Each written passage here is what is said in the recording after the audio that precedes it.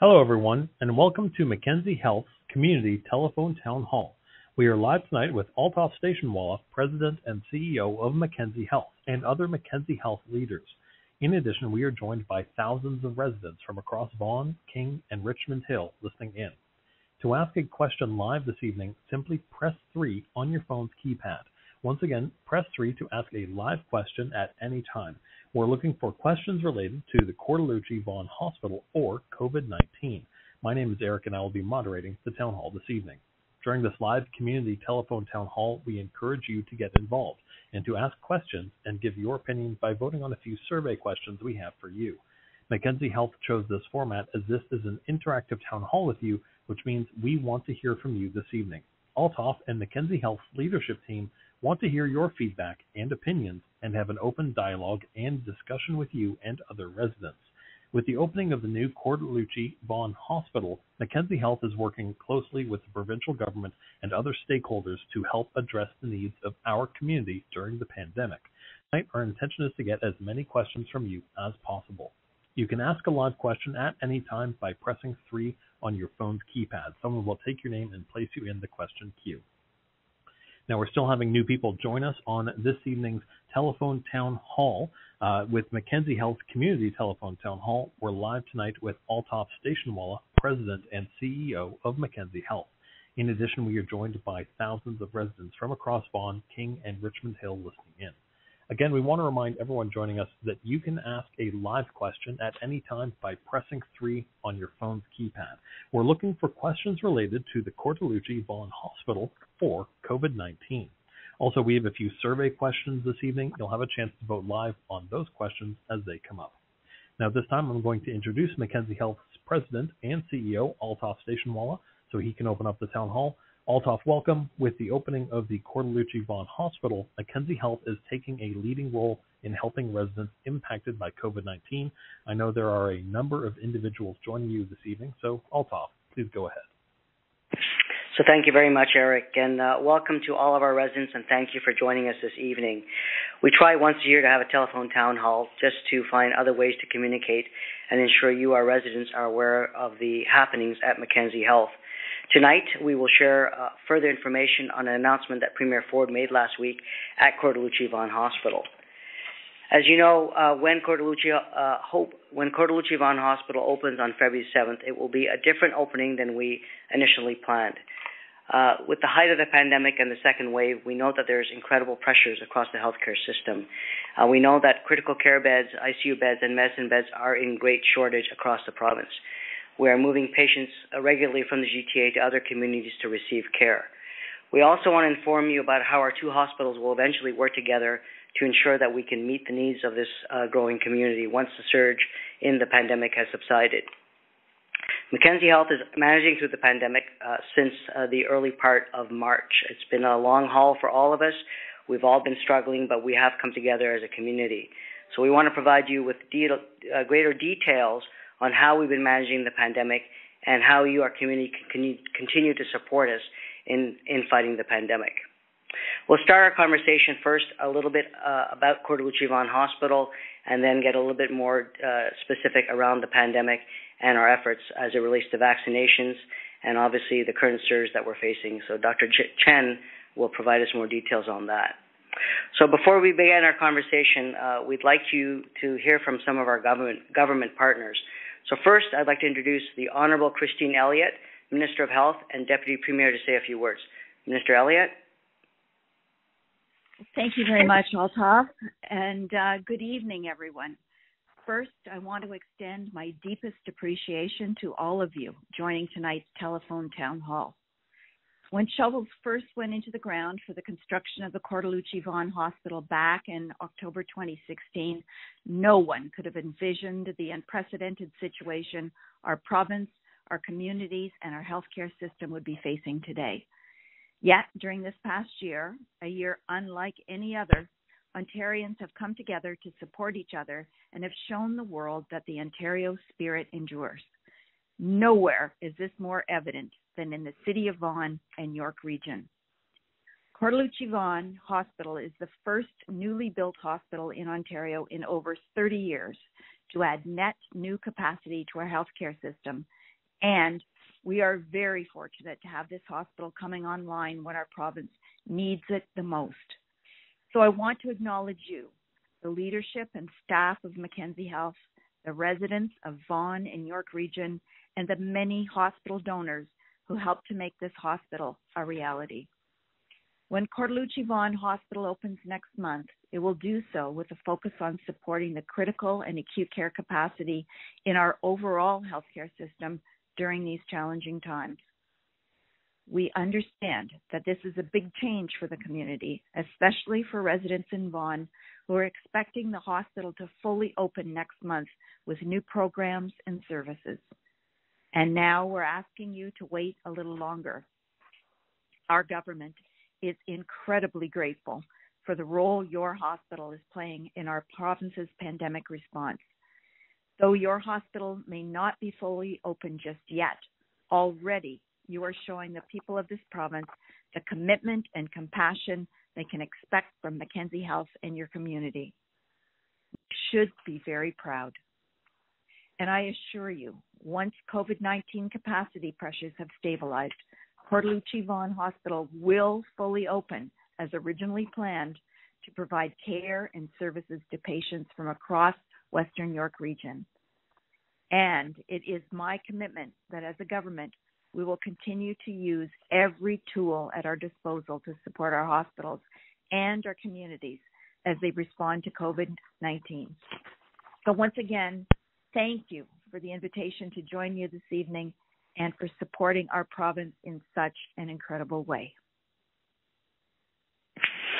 So thank you, Minister Elliott. Thank you for your support and your ongoing efforts to help us fight this very challenging time with the pandemic. And I'd like to invite Minister Stephen Lecce, MPP for King Vaughan and Minister of Education, to say a few words. Good evening. Thank you so much. It's Stephen here. I just want to build on the message by Minister Elliott. There is nothing that matters more for myself as your member of provincial parliament in getting this hospital open and delivered for the community. It is the first new hospital in many decades, providing initial capacity of over 185 beds, with the York Region Stroke Center being at the new Cortellucci Vaughan Hospital, with the birthing unit, the pediatrics unit, and the mental health unit, which is so timely given our discussions today on Bell Let's Talk. I just want to say that this hospital represents truly the light within our region and province that we need. And paired with the vaccine rollout, I do believe more than ever that our community and our province will rise to the challenge, that we will get through this and overcome the worst of COVID-19. I want to thank all the frontline workers in our hospitals who are making a difference in saving lives. And most especially, I want to thank you, the people of Vaughan, King, Richmond Hill, all across York Region who are sacrificing, who are staying home, who are staying safe and saving lives. So thank you all for what you do. We will get this hospital open. It is our number one priority. Thank you so much. So thank you, Minister Lecce, for all your support and your kind words. Next, I'd like to introduce Minister Michael Tobolo, MPP for Vaughan Woodbridge and Associate Minister of Mental Health and Addictions, to say a few words. Michael? Thank you, Altaf. And I again want to reiterate what the Deputy Premier and the Minister of Education said in terms of the importance of the Mackenzie Health, the Cortellucci Vaughan Hospital, and what it does for not only Vaughan, but for the province of Ontario. You know, February 7th is an amazing day that will be in the history books for not only Vaughan, but for the province, because of the great work that's going to be starting there, adding the beds that we desperately need for the fight against COVID-19. And I also want to say thank you to all the healthcare professionals that are putting their own lives on the line to help the people of the province that are fighting through this COVID-19. You know, I can't help but think of the impact that this is having not only on them, but their families. And as the Minister responsible for mental health and addictions, knowing that there'll be a new unit that will be established at the Cortellucci Vaughan Hospital, and knowing what everyone's going through, as was said by Stephen Lecce, this is truly an important and timely investment that's being made. And again, it is important that we continue, and I thank all of you on behalf of our government for staying home, for staying safe, and for saving lives. Thank you. So thank you, Minister Tabola, for your kind words. I'd now like to introduce our last government partner to join us this evening, Mauricio Bevilacqua, the Mayor of Vaughan and Chair of the Mackenzie Health's $250 million Ultimate Campaign. Mayor Bevilacqua? Thank you, Altaf, and good evening, everyone. First of all, let me tell you how impressed I am with the citizens that I've represented over the past 30 years here in York Region and in the city of Vaughan specifically. You have demonstrated really to be outstanding citizens during this global pandemic. The vast majority of the population has really adhered to the rules and regulations and followed the guidelines in a very impressive way. And you can rest assured that we will emerge stronger coming out of this because of the incredible capacity that you have to be such responsible citizens. For us, obviously, February 7th is going to be an historical moment in the history of our city. Cortellucci Vaughan Hospital really intersects with history. At a time when COVID-19 is present, we have on occasion, and we are rising to the occasion of being there for our provincial partners, or for being there for communities, our neighboring communities as well. And this is what improving the human condition is truly all about. And at the end of the day, I believe that our purpose in life is to improve the human condition. And we are doing that here in the city of Vaughan. Patience, discipline, and perseverance are essential to defeating this deadly virus. And in this journey, we must continue to share our common purpose and pool our resources together. And this is precisely what we are doing here in the city of Vaughan. This community has been very patient, waiting for this hospital, but patience pays off because today we have a world-class hospital, the first smart technology hospital in the entire country. And really, I like to express to you my gratitude for the exceptional support you are giving this community, the exceptional support you are giving to everyone involved in COVID-19, the fight against COVID-19. And while this journey may be long, by being ready, resilient, and resourceful, and taking the right steps as we have, there's no doubt about the fact that we will come out stronger. Thank you. Thank you so much, Mayor Bevilacqua. And I want to thank all of our government partners for taking some time this evening and sharing some words, and obviously continuing to provide support to this amazing community. Thank you, and have a great evening. Eric, I think we'll now go to our first question, so if I could ask you to submit the question to the audience, we'll get some feedback. Eric? Correct. This is our first survey question, so you can use your touchtone phone to indicate your response on this question. Do you feel that you know enough about how Cortellucci Vaughan Hospital will open in February? Press 1 if you feel that you're well informed about how Cortellucci Vaughan Hospital will support the community. Press 2 if you feel somewhat informed about how Cortellucci Vaughan Hospital will support the community. And press 3 if you're not informed at all about how Cortellucci Vaughan Hospital will support the community. Again, we want to know, do you feel that you know enough about how Cortellucci Vaughan Hospital will open in February? Press 1 if you feel that you're well informed about how Cortellucci Vaughan Hospital will support the community. Press 2 if you feel somewhat informed about how Cortellucci Vaughan Hospital will support the community. And press 3 if you're not informed at all about how Cortellucci Vaughan Hospital will help support the community. Altaf? So thank you very much, Eric. So as you heard from Minister Elliott, the opening Cortellucci Vaughan Hospital will be not exactly as planned on February the 7th. It's different than what we had spoken to you about over the many years that this hospital has been coming to life. But we know that with the second wave and the surge of cases and the pressures that hospitals are facing across the GTA, we knew that it was the right thing to do to add critical care and medicine capacity to the GTA. As I said earlier, many of our patients in the GTA are having to go as far as Kingston and London to receive care because of the pressures that we're facing.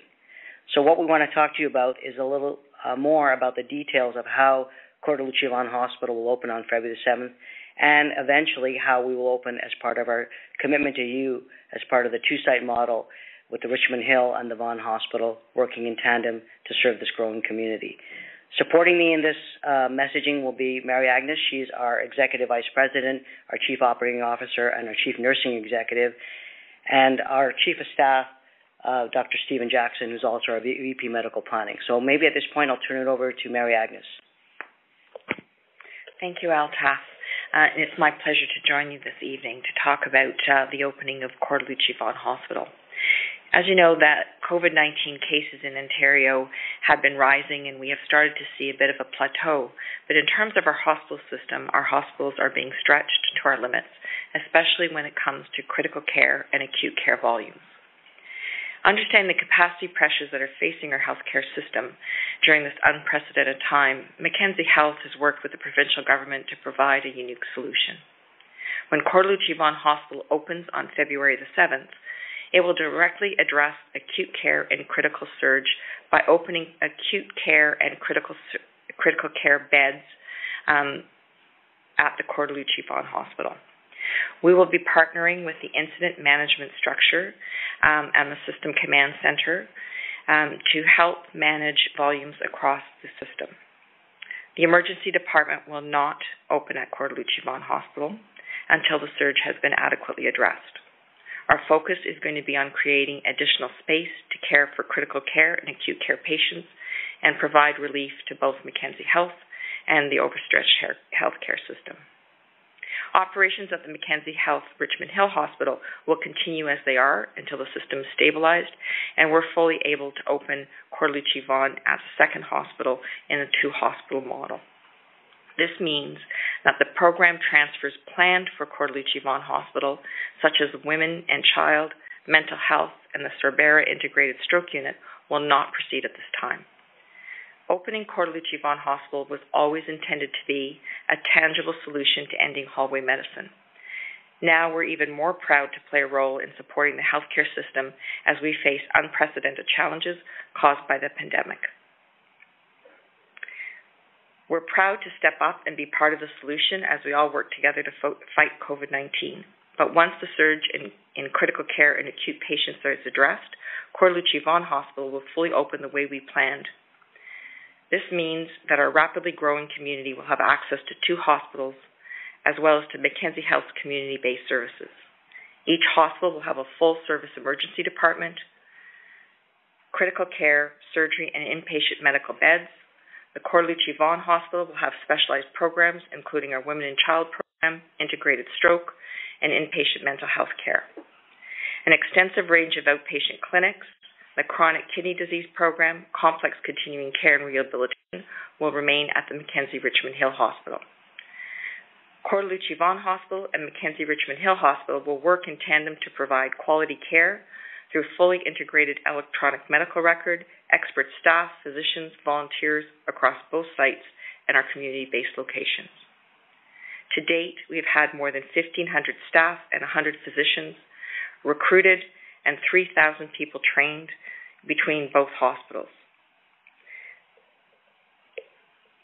We have had consistently one of the busiest emergency departments in the province, and when we were experiencing unprecedented volumes prior to the pandemic, and we were over capacity for much of the time, we're looking forward to helping the system and solve the surge and opening our second hospital to serve our community. And I'm going to ask Dr. Jackson to talk about our physician recruitment. Thank you, Mary Agnes. So as all of you have been waiting many years for a new great hospital, we've been planning and preparing for this fantastic new facility. And we've been in a recruitment mode for the past many, many months. And I'm really excited by the great caliber of physicians that we've been able to recruit to attract to this great opportunity where they can work in a fantastic facility. To give you just one simple example, we started to recruit for some general surgeons, and we've had 4 positions that we could recruit for and received over 70 resumes from really highly qualified individuals. We did a thorough vetting, and it was a really difficult choice, but we're able to now recruit some fantastic individuals who are going to join our team. We're really excited by all the new people that have joined us already. We've recruited over 75 new physicians. We have new obstetricians, pediatricians, surgeons, internists, emergency doctors, and more.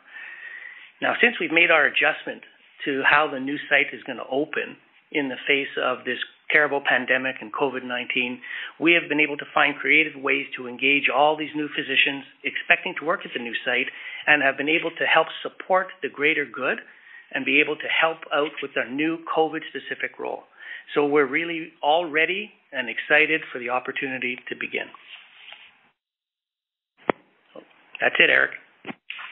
So thank you, Stephen. So Eric, maybe we'll go to our audience now and get some questions from them.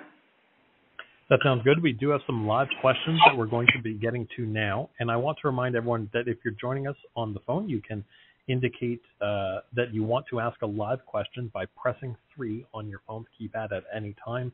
We're looking for questions related to the Cortellucci Vaughan Hospital or COVID-19. And up first, we have Mary Lou, who's joining us live now. Mary Lou, welcome. Please go ahead. Thank you.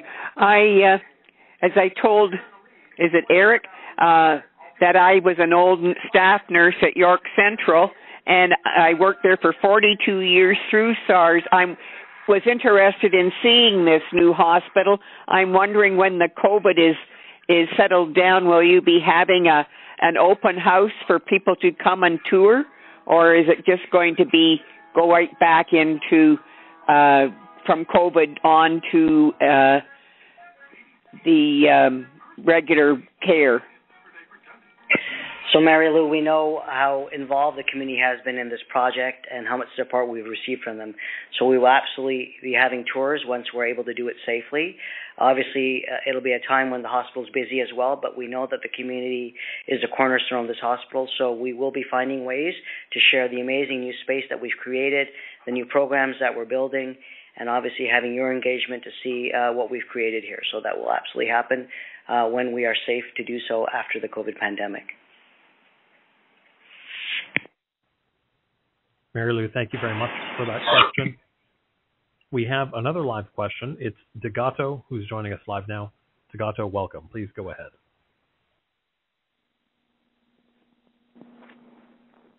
Hi, Degato, you're joining us live on the line. Please go ahead. All right, we'll try and get Degato back in a moment to ask that question. But in the meanwhile, we do have another live question. Again, to everyone joining us, press 3 if you'd like to ask a live question. Bernice is joining us now. Bernice, welcome. Please go ahead. Yes, actually, you did answer my 2 questions that I'd asked, that the new hospital will only be paying attention to COVID cases, and that the Mackenzie House, the operation there, will be looking after emergency situations. My third question, which I did not ask before, is the new hospital, does it have a helicopter pad? No, so it does not have a helicopter pad. We're not a trauma center, so that's the main reason why we don't have a helicopter pad. And when we do transfer patients to the 2 trauma centers, St. Michael's and Sunnybrook, that's done via land ambulance. That's the fastest way to get patients there. So it does not have a helicopter pad. Eric, maybe we'll go to another question from our live audience. Sounds good. Bernice, thank you for that question. We have Santos joining us now. Santos, welcome. Please go ahead.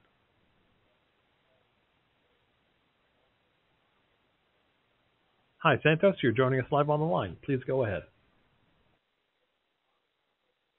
Santos, are you there? Hello. Oh, hi. I'm here. Please go ahead with your question. I have a question. I've heard what you guys said already, but my question is, will you be able to take the COVID test as well if someone goes there or not? So, Santos, we have 2 COVID testing centers. We have one at the Mackenzie Richmond Hill Hospital. We also have one next to our urgent care center in Vaughan on Jane and Rutherford. So we will continue to provide testing in those environments. And at some point, we may also add another testing site at the Vaughan Hospital if the demand is needed. So at this point, we have 2 testing centers, and we obviously have the ability and the capacity to add a third if it's required by the community. Santos, thank you very much for that question. We have another live question coming up from Leah. Leah, welcome. You're joining us live. Hi. I think you may have hinted at this, but I may not have heard the first question when I was talking to the operator. Will the COVID patients from Toronto and Peel be the ones who are going to the Vaughan Hospital first, transferring? So why don't I pass this on to Mary Agnes?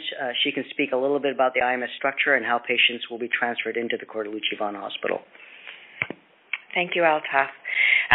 So since the beginning of the incident management structure mid-November, in an attempt to address the issues in the GTA relative to COVID-19, there have been a variety of patients that have been moved throughout the system. So to date, there's been just over 600 patients that have been moved across the GTA and the central region to accommodate surge capacity in various hospitals that are getting into difficulty with COVID-19 patients. Mackenzie Health has been one of those hospitals. We've had over 80 patients moved from Mackenzie Health, Richmond Hill Hospital, to other hospitals nearby to be able to ensure that those patients are receiving the care they need when they need it at the times when Mackenzie Health is in surge. Bringing Cortellucci Vaughan Hospital on board as a pandemic response hospital will enable the system to continue to do that. So yes, we will have Richmond Hill, Mackenzie Health Richmond Hill patients who will be transferred to Cortellucci Vaughan Hospital, and we will have other patients from other hospitals when they get into difficulty move into the Richmond Hill the Cortellucci Vaughan Hospital. What we do have is agreement from the province that when the surge is no longer at a crisis point and we begin to ramp down the activity, as we did after Wave 1, that the Cortellucci Vaughan Hospital would be the first hospital to be able to move patients back out of this community to their home communities so that we can do the work of opening up the hospital in the way which it was intended. Thank you, Mary Agnes. Eric, maybe we'll go for some more questions from our live audience. We have another one ready to go from Robin, who's joining us now. Robin, welcome. Please go ahead. Hi there. Thank you. So I'm wondering what capacity is planned to look like for both the ICU and the medicine floors. So how many beds would be filled on a daily basis? And just to confirm the bed count for both ICU and medicine. So I'll let Mary Agnes respond to that. We'll give you a sense of the total bed capacity of Cortellucci Vaughan, but more particularly what we plan on opening on February the 7th. So Mary Agnes? Yeah, so the total bed capacity for Cortellucci Vaughan is about 360 beds, and that's total for all the programs. In terms of February the 7th, what we have been committed to opening is an additional 150 acute care medicine beds and 35 intensive care unit beds. So those are the beds that we'll be adding to the system. We will be transferring a small number of patients over from the Richmond Hill Hospital to Cortellucci Vaughan on February the 7th for many reasons. One, because we need to decant some of the patients at the Richmond Hill Hospital, but also because we want to move our patients here with our staff, stabilize our operations, and get ourselves comfortable before we start accepting patients through the incident management system. Thanks, Mary Agnes. We'll go to some more questions from our audience. We want to remind everyone joining us that if you have a live question, you can press 3 on your phone's keypad and you'll have a chance to ask a live question this evening. We are looking for questions related to the Cortellucci Vaughan Hospital or COVID-19. Up next, we have Lydia joining us. Lydia, welcome. Please go ahead. Thank you.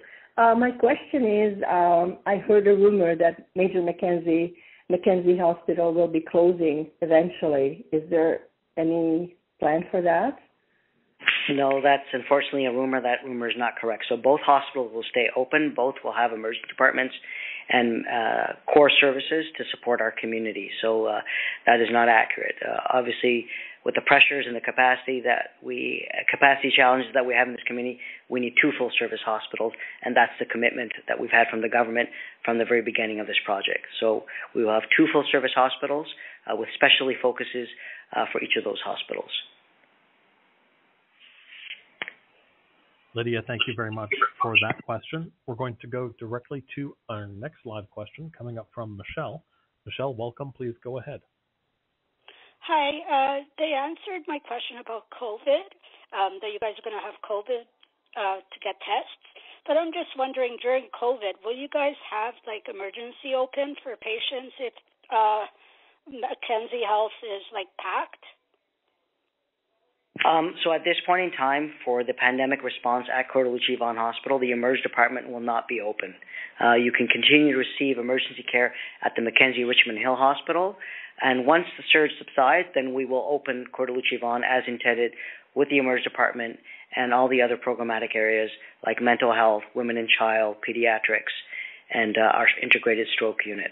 So again, until we deal with the pandemic surge, we will not have an emergency department at the Coeur d'Alene Vaughan Hospital. The space is being saved for further surge and for further capacity pressures.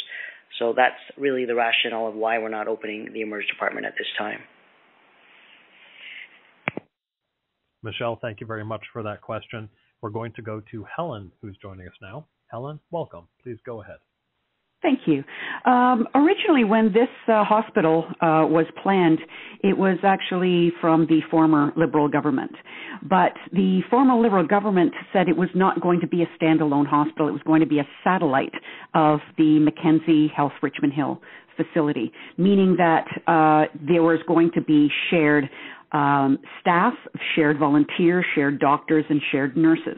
Is this going to be the case? As we have seen, this has devastated the nursing homes, long-term care homes, and retirement homes in our province when we share staff or nurses or volunteers or doctors.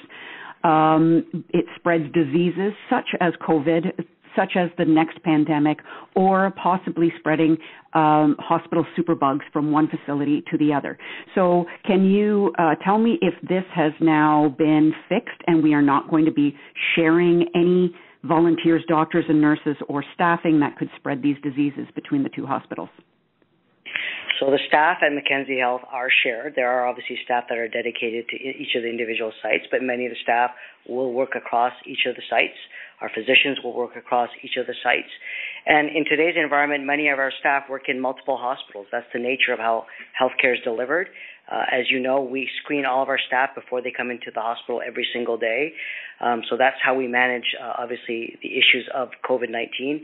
And we've been managing that since the start of February. So, again, the environment in which healthcare is delivered, staff work across multiple sites. Clinicians and physicians work across multiple sites, even beyond Mackenzie Health. And obviously, to ensure that we have an integrated two-hospital model, our staff will be shared between the sites. Not all of them, but some staff will be going between the sites. Helen, thank you very much for that question. Up next, we have Christina, who's joining us now. Christina, welcome. Please go ahead with your question.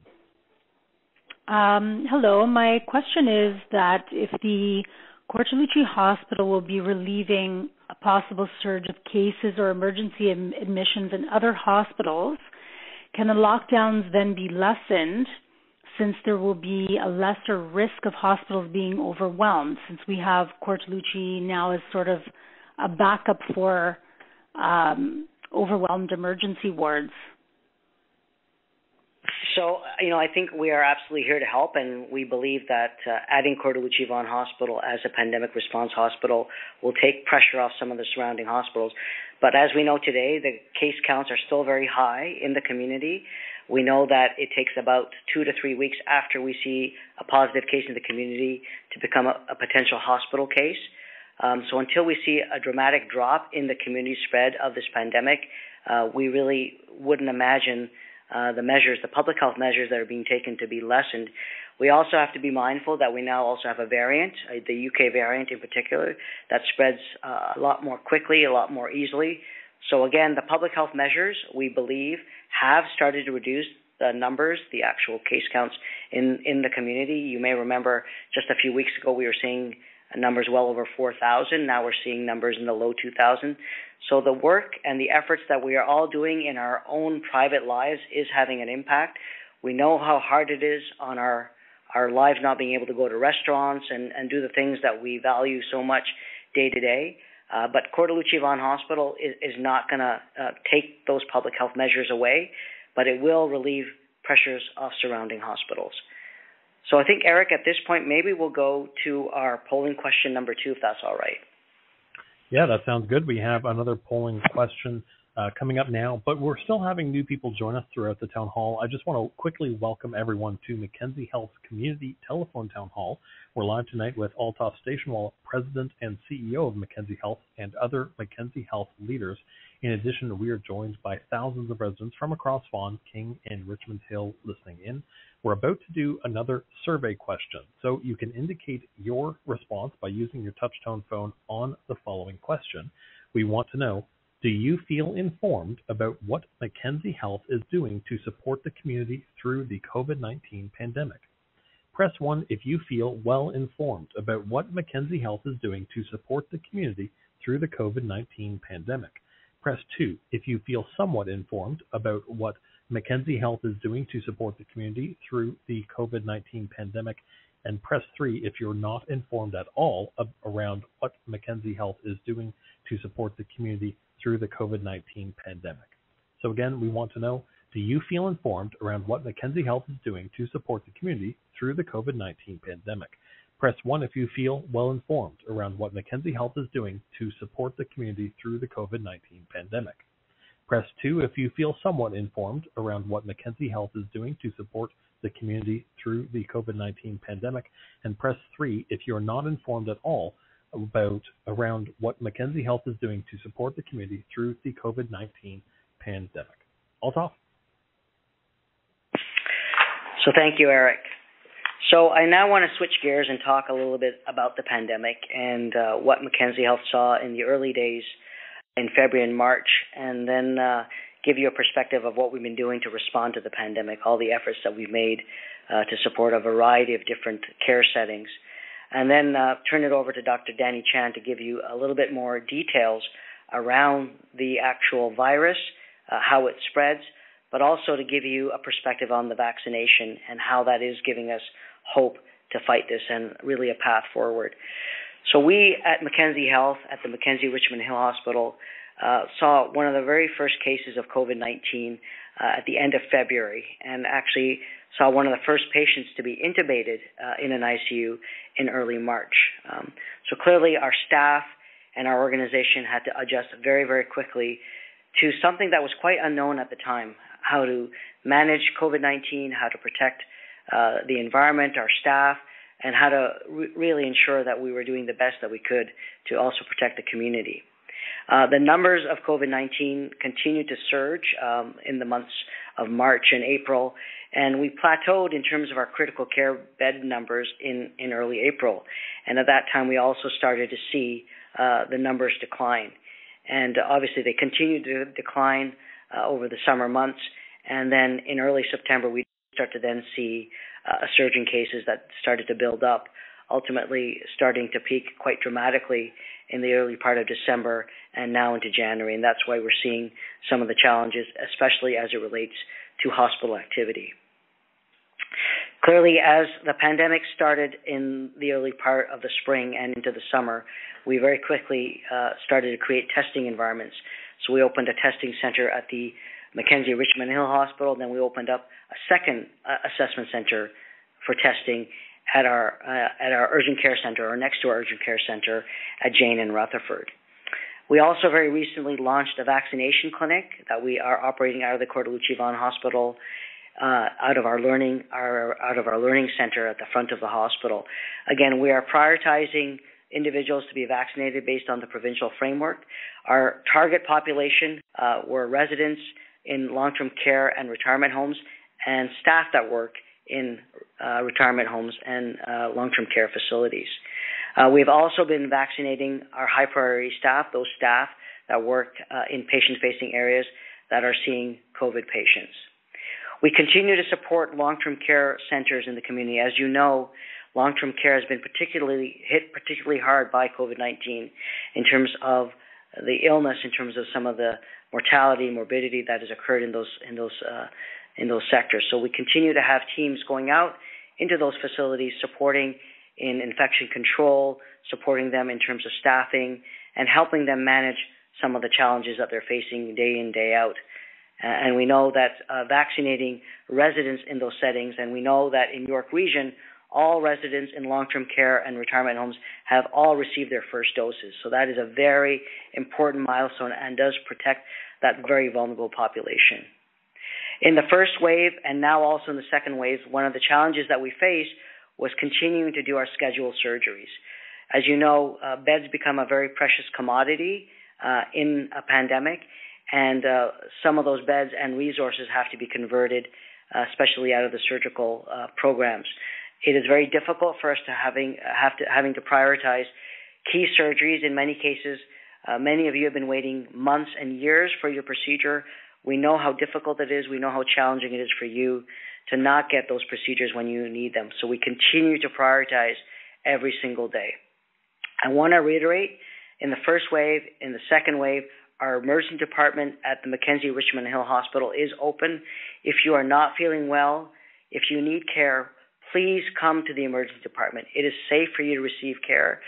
We are very worried that people are not coming to the emergency department and they are delaying their care, whether it's a cardiac event, a stroke event, and we are seeing situations where we're not having the best outcomes because people are waiting too late to come to the emergency department. So if you're not feeling well, please come to the emergency department. We have also had to restrict visitors, both in the first wave and again in the second wave, only to ensure that we are keeping you, our visitors, and our community safe, but also keeping our patients safe.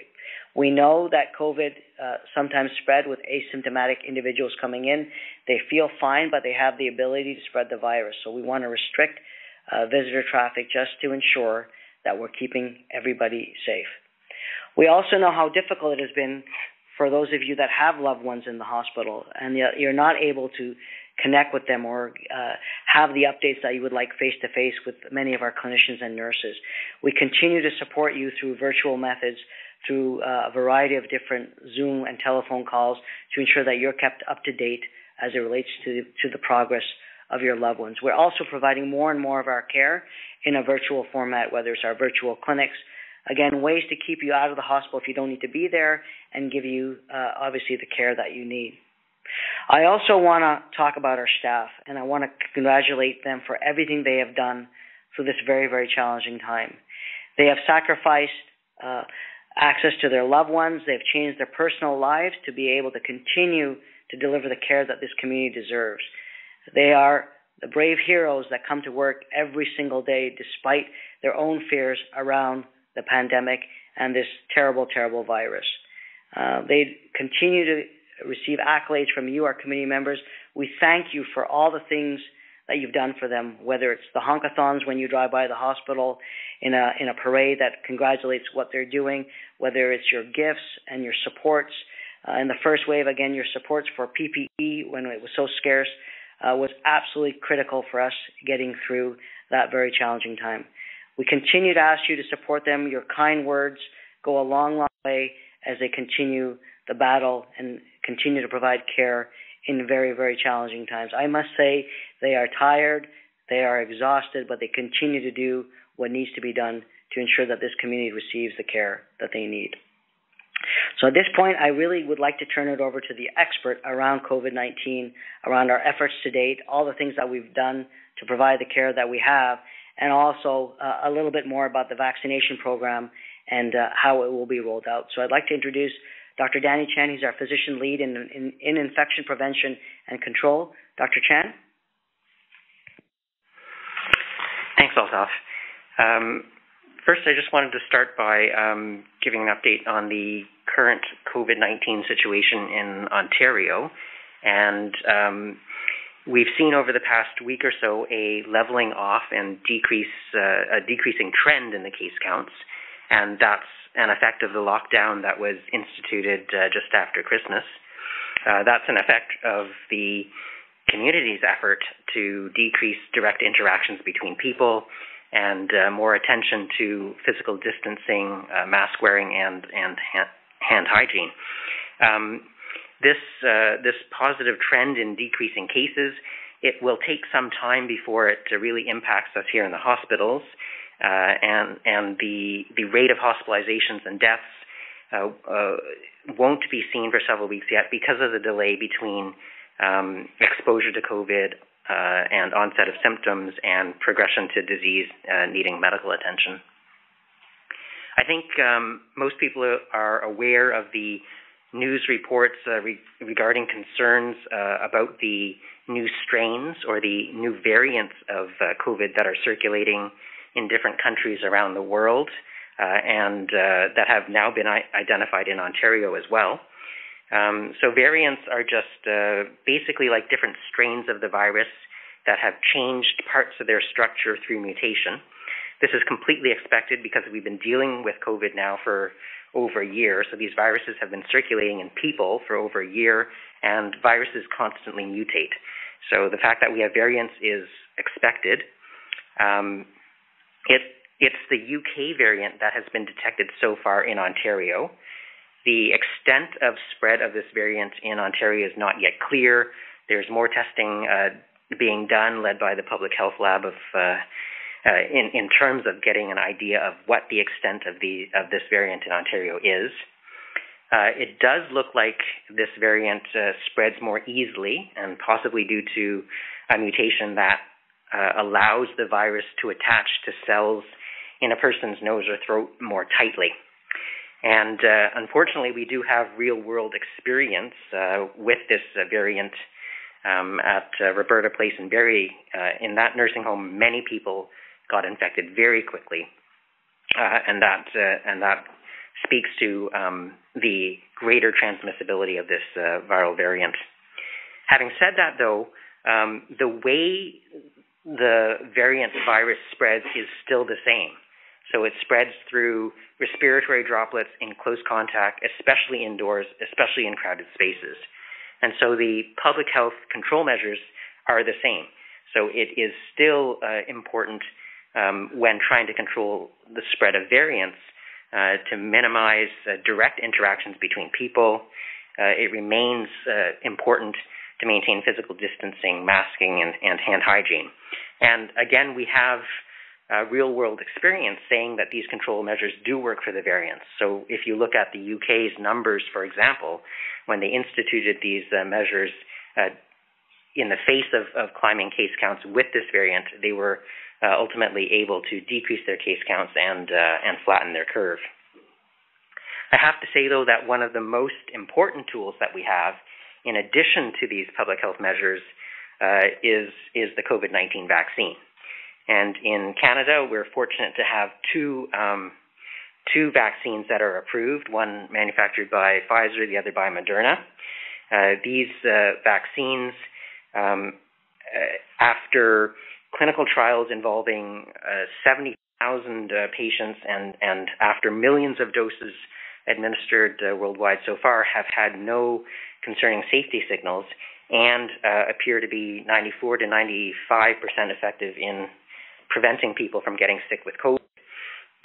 And on top of that, so far, lab studies have shown that both of these vaccines are effective against the UK variant.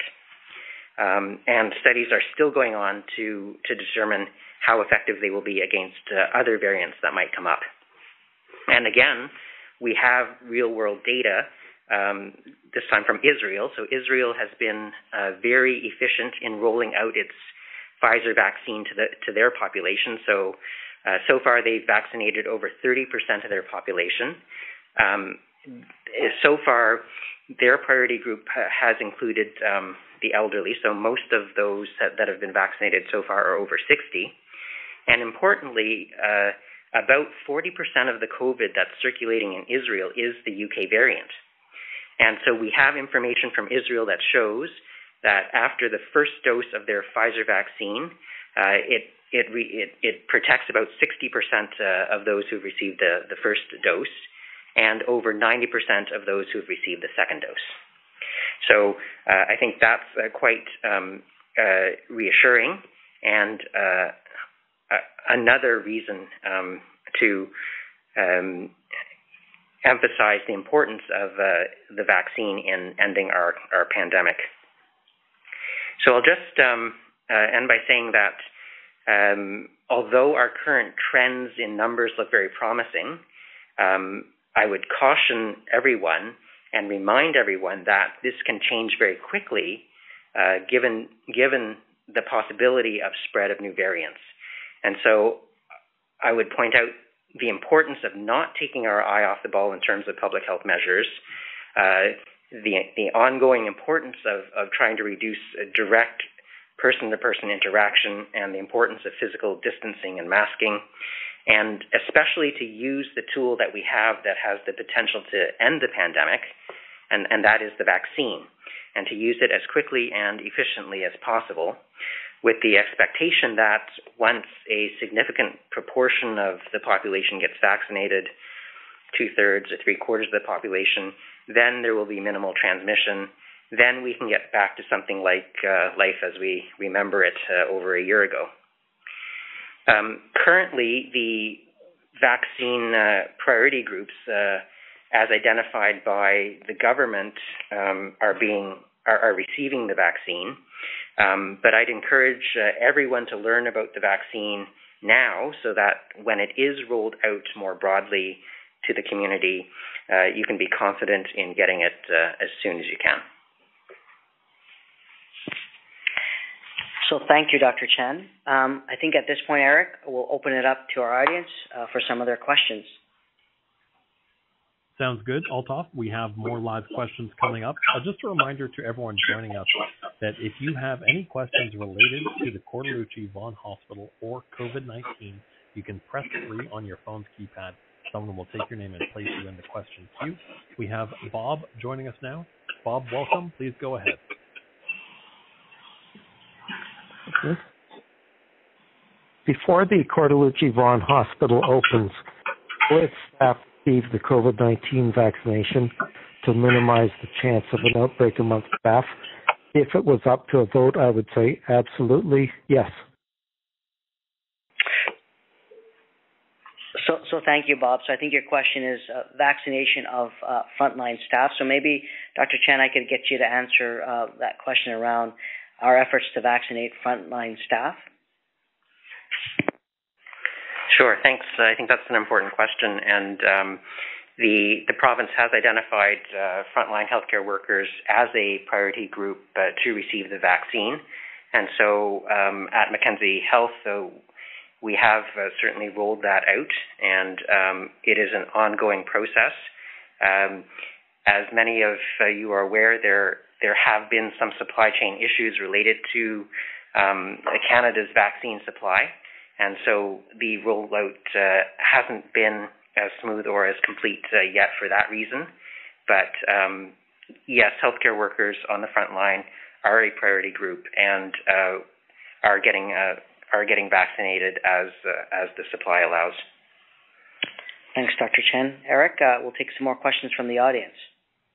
Sounds good. We have another live question coming up now from Stephen, who's joining us.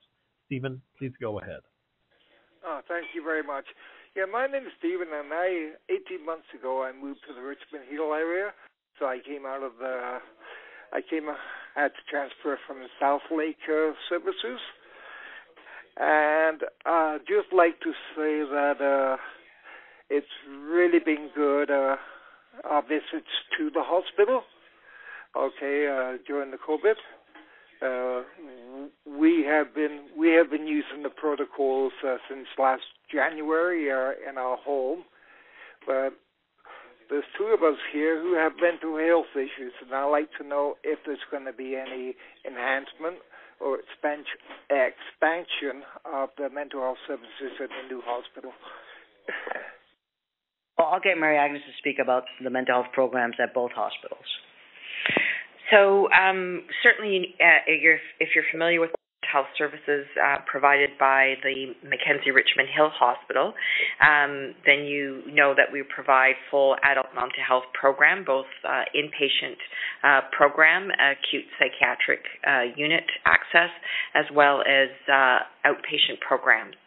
When the Cortellucci Vaughan Hospital opens, we will be able to expand our current capacity and offer more access to our community. So we will be opening 32 inpatient beds relative to our current 25.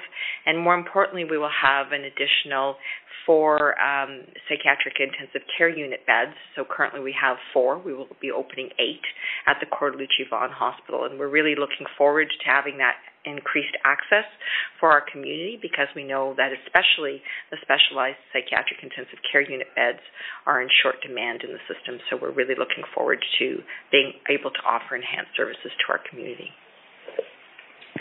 Thank you, Mary Agnes. I think we'll go to the next question, Eric. We have another one coming up now from Silvio. Silvio, welcome. You're joining us live. Please go ahead. Yes, good evening. Thank you for having me. My question is, will all the rooms be a single bedroom, or will they be double or triple?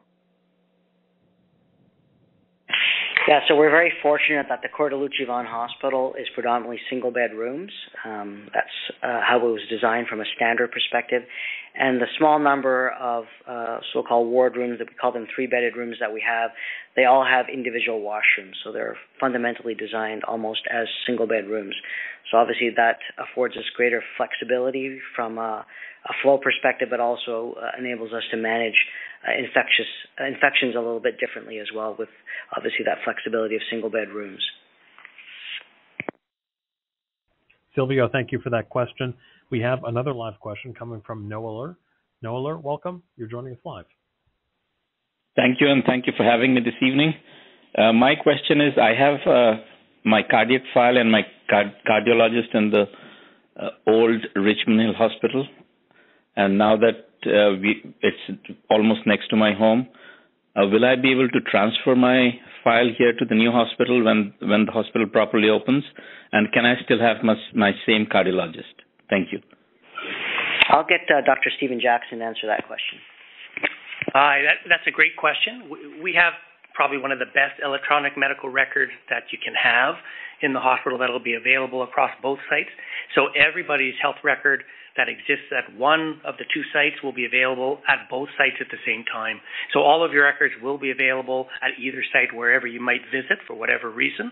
And your cardiologist as well will have privilege at both sites, and she'll be able to continue to have the same care that you've always had to this point with the cardiologist you currently have. There may be certain aspects of clinics that may end up at one site versus the other, but you'll be able to maintain the same provider, the same cardiologist that you currently have. Thanks, Dr. Jackson. I think we'll take another question from the audience, Eric.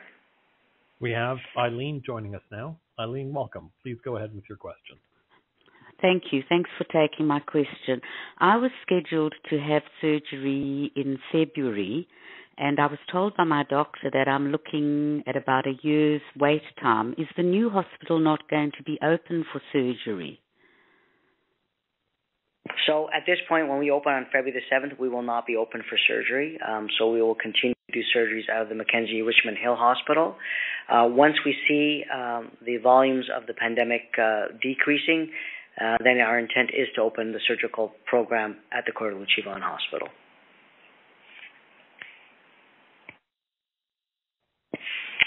Eric, we'll go to another question. Up next, we have Joe, who's joining us now. Joe, welcome. Please go ahead with your question.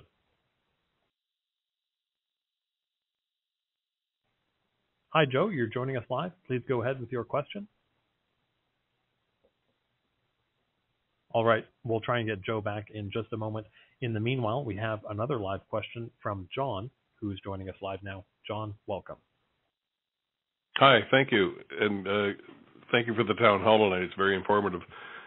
Question is, the father of a recent graduate from the nursing program, will there be hiring opportunities at the new hospital? And secondly, when would the public be made aware of the hospital transitioning from the COVID hospital into a full-service hospital?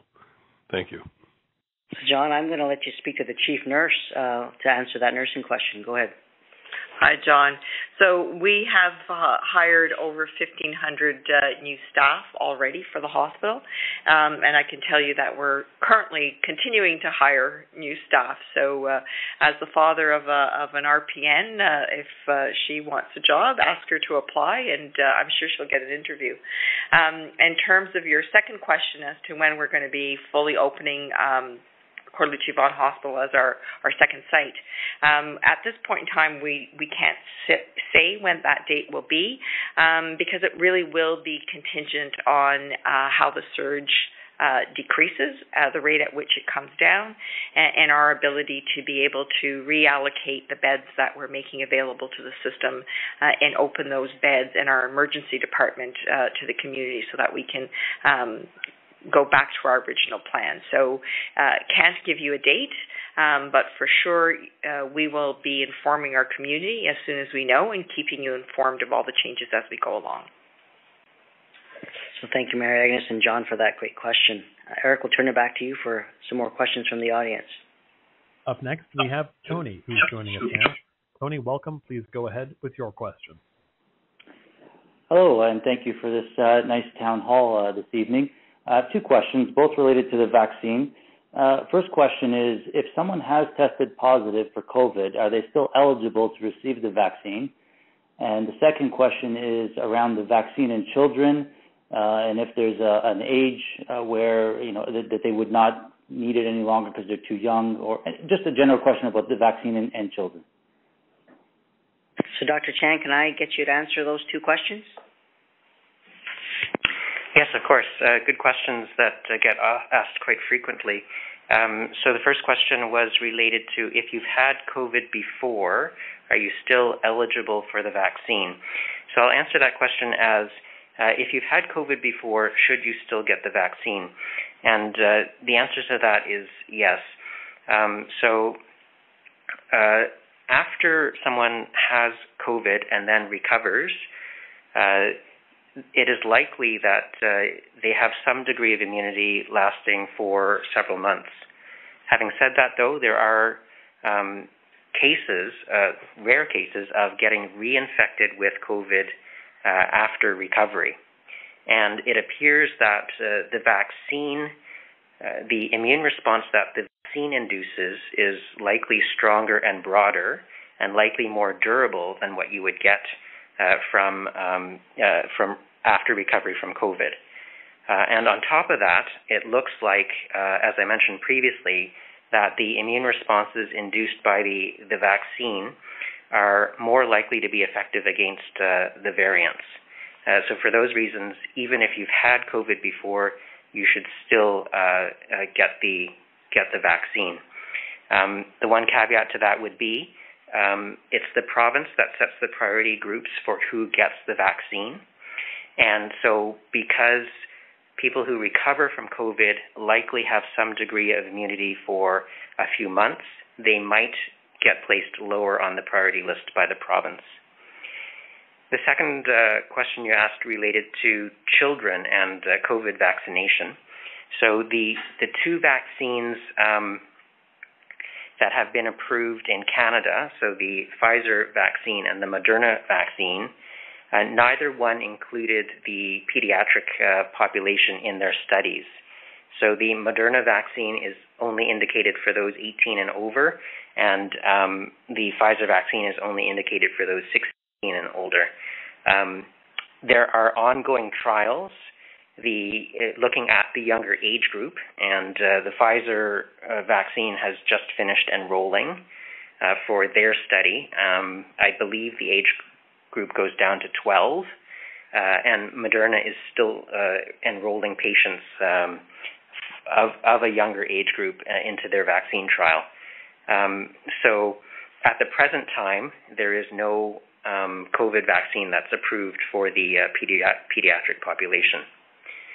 Having said all that, the other point to remember is that in general, kids who do come down with COVID tend not to have severe disease. So that is, I think, a reassuring point that has been maintained throughout this pandemic. Thank you, Dr. Chen. Eric, we'll go to the next question from the audience. Up next, we have Dave joining us now. Dave, welcome. Please go ahead with your question.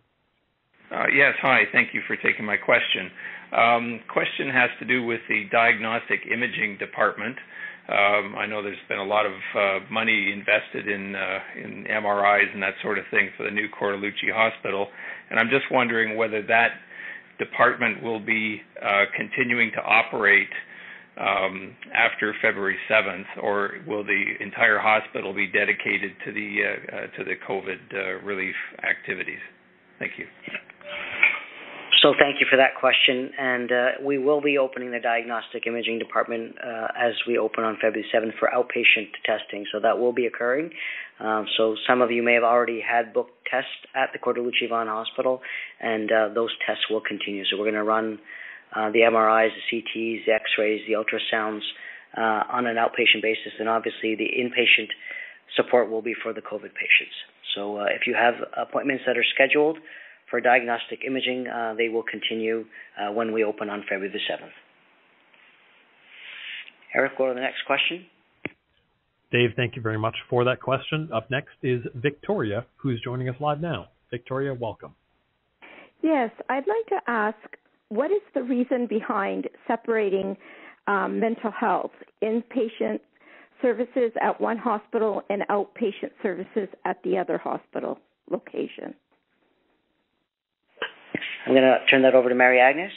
Hi. So we have inpatient services at the Coeur d'Alene Vaughan Hospital, as well as some outpatient services at the Coeur d'Alene Vaughan Hospital, but we will also have outpatient services and ambulatory clinics at the Richmond Hill Hospital. And that's really to provide access for both communities, as well as from a pure space perspective, being able to provide access to care on both sites and have enough room for all of the programs that we need to provide.